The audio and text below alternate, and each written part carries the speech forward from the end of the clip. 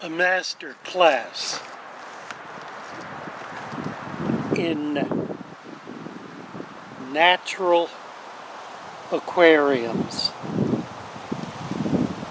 We're sitting here on Curry Creek in southwest Florida in a natural setting. What better way to understand a natural aquarium than to examine a natural setting? We see trees surrounding water. Trees surrounding water. Banks coming up out of the water. We see ripples on the water. It's a bit of a windy day here today. A clear blue sky. Water that is right here, tidal. The tide's coming in. So it's gradually filling. And a little later we'll stop and turn and begin to fall. So the water ebbs and flows. It washes in. It washes back out. A natural thing. It's a little chilly. I'm a little cold sitting out here. Don't know if I'll be able to survive this for 15-20 minutes. But it is a natural setting. It's not something synthetic, something that someone made up, some structure that was put together to fit an artistic sensibility. Nothing like that. It's what has happened in this place over millennium that has caused it to be what it is. Things fall into place. Things happen. Oh, I don't mean things like, I don't know, well, things like storms. Storms happen, and they change things. The ebb and flow of the tide happens, and it changes things. The seasons change things. It all is part of a natural setting. So what then is a natural aquarium? We can't very well do all of the things in our aquarium that occur in nature. We can't, well, we could have wind blowing, I suppose, with fans. We could have night and day occurring. We could have water ebbing and flowing, just rising and falling. There are a lot of things like that we can duplicate. If we do them synthetically. We don't do them naturally. So they are not natural phenomena occurring in the tank. What then are the natural things that can occur in our tank that otherwise also occur in a natural environment? I am chilly. I'm going to have to stop this and go inside. Let me be right back with you here. Well, I've put a sweater on. I really don't want to leave this spot. It's what I know really as much as I do. Let me give you a look around a bit. This is a bend in the creek. A bit of a fork, actually, but it doesn't go far up that way. And then comes down. This creek is maybe 10 miles long. It goes from a river about 10 miles up, 8 miles up, and opens onto to a bay, drops into a bay. So, what can we create in our fish tank that reflects or even attempts to duplicate what occurs naturally.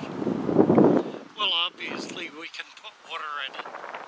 Water occurs naturally in environments that works. We can put plants in it. We can have a few fish. We can even maybe put it in a place where it'll get natural sunlight. Beyond that, what can we do? Well, I've maintained for a long, long time that the most important aspect of any aquarium is the substrate at the bottom. Most fish keepers, even very advanced fish keepers, don't pay much attention to that. So we're going to be focusing on it in future lectures as well as today. We're going to get in depth about substrate. But for now, we're just looking for elements. What can we bring into our aquarium that will replicate a natural environment? Certainly, whatever is on the bottom is part of that. The water is part of that. The animals, the plants.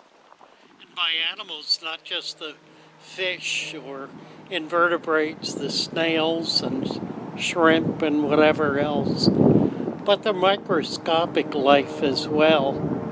That's part of it. That's part of the biodiversity. And so we're going to also talk about biodiversity. Now there's something, an airplane flying over. That's part of the natural environment too, isn't it? It's natural in that we're here and we're part of what's happening. So our impact is part of the natural world and the natural environment. This notion that somehow humans are not part of the natural environment is ridiculous on its face. It is frankly ignorant, and it denies the reality of creation. For we are very much a part of creation, as is every other living thing, and every other non-living thing for that matter. We are here, and because we are here, we understand what here is through our eyes and ears and nose and mouth and touch. We experience it, and we are part of the experience of it. So, there's the final element. The element that is the fish keeper. So the fish keeper is part of the natural environment in that fish tank. He puts his hands in, or she, to the water and moves things around. Takes fish in, puts fish in, takes fish out. Turns lights on, turns them off. Feeds the plants and fish. You are as much a part of that natural environment as is any other aspect. And so consider yourself. Consider your role. Consider what you do. Consider how you interact with your aquarium. That's part of what that aquarium is all about. And then when you think about the natural environment, think about its longevity. How long will it sit there in that little corner, on that window ledge, on that stand in the living room? How long will it sit there? Weeks? Months? Years? Decades? How long? And as it sits, it changes. Inexorably, it changes. It becomes something different than what it was.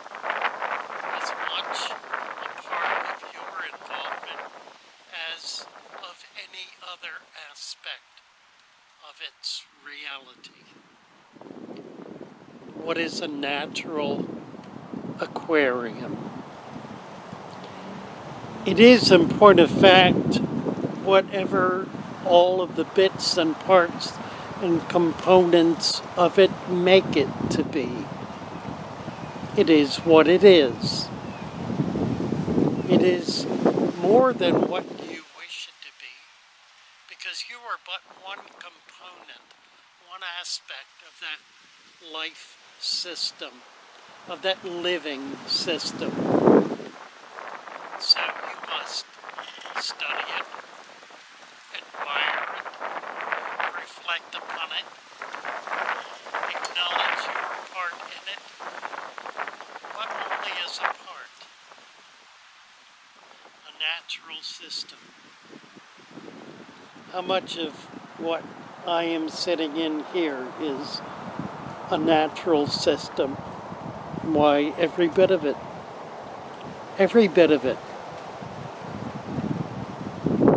So, when Amano talks about creating hardscape by dropping rocks and branches indiscriminately into a tank, all he really is saying is that what occurs naturally, accidentally, if you will, what occurs incidentally, is very much a part of what is nature and what is natural, as is anything you might do with great design or fortitude or insight or aesthetic sensibility.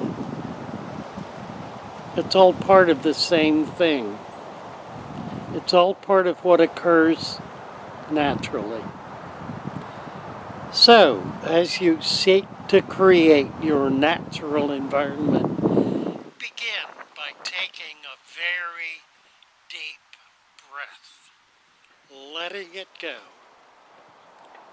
and then breathe deeply and slowly, and act with grace and love and affection as you put together all of the components of this wonderful little box of life you're about to create. And in so doing, you will become part of a wonder, part of a miracle, part of something that is happening in front of you, that you're a part of, and that is very much an expression of who you are, but also an expression of everything else that goes into it. A miracle. It is a miracle. One to be celebrated, one to be enjoyed, one to be delighted in, and one that brings a warmth and a depth of life and understanding and awareness of nature into your life, into your home, into your world, that is frankly hard to duplicate in any other way. So let's get on with this then. Series 2, the substrate. We're going to talk about that in our very next video. But thank you now for plugging in and for hanging in there with me through this little diatribe of mine, sitting here on Curry Creek, shivering a bit, wanting to be here because it is such a special place, and wanting to be with you because you are such a special friend. I'll talk to you in the next video. In the meantime, be sure to catch us in the morning. We're here every morning, every day, for an hour, hour and a half, talking about fish, or aquariums, talking about these wonders that we seek to create. Bye for now. Bless you all, and see you soon.